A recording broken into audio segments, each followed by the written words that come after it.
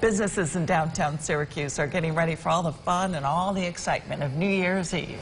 And that includes the Marriott in Syracuse Downtown. That's where News Channel 9's Madison Moore is live tonight. Madison, how are things coming along down there? Callahan, the hotel employees here have been hard at work all day long, transforming the Marriott Syracuse Downtown into Bourbon Street. That's because they have a Mardi Gras theme this year, and they have been hard at work all year long for this mega New Year's Eve celebration that they have. And the party is completely sold out. They're expecting over 800 guests to attend tomorrow. There's going to be 5 bands, 1 in each of their ballrooms and 1 out here in the lobby. There will be live entertainment. They'll have acrobats, stilt walkers, casino games, all helping to bring that party to life. Every employee that works here is very passionate about this event. It takes 200 people to pull this event off. We work at it for days.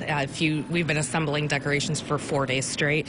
But we do it because we love it. It's so fun, and we really look forward to it. The owner is extremely passionate about this. He loves to have the community here bringing in the new year. So it's really a part of who we are, and it's a part of the culture here.